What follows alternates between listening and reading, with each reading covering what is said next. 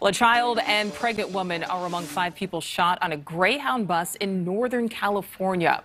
A 43-year-old woman was killed. This happened last night in Oroville, California. The local sheriff saying the suspect got a phone call that seemed to agitate him just before the shooting happened. Witnesses say that man started acting paranoid. He apparently thought one of the passengers was an undercover officer. And as NewsNation's Michael Shore explains, that behavior continued when police ultimately caught up with him.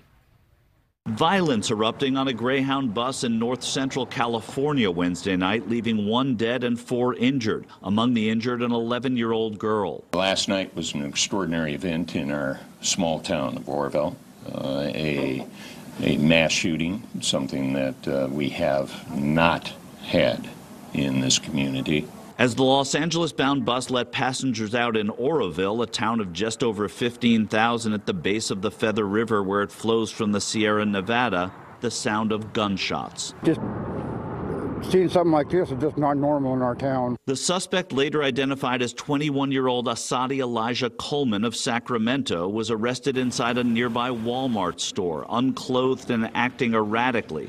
Coleman reportedly boarded the bus in Redding, California, began telling people that Los Angeles was a dangerous place, and later showing off his firearm to other passengers. When they arrived in Oroville, as they parked behind the AAM-PM, and people began to exit, that is when Mr. Coleman began to fire his weapon. Law enforcement saying the assailant had a juvenile record and was wanted on a gun charge. He has had his brushes with the law and was currently wanted on a warrant out of Alameda for possession of a firearm by a prohibited person. Nicole, this is the Greyhound station that bus was headed toward last night, coming from Northern California.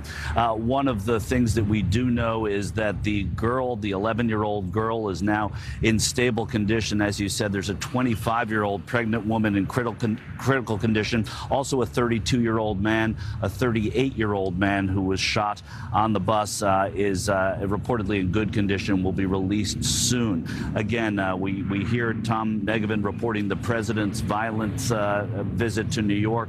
These things happen in small towns, and California is no different. Nicole? Happens all across America, sadly. Michael, thank you. Yeah. Thank you for watching. Click the red subscribe button below so you can get more of NewsNation's fact-driven, unbiased coverage.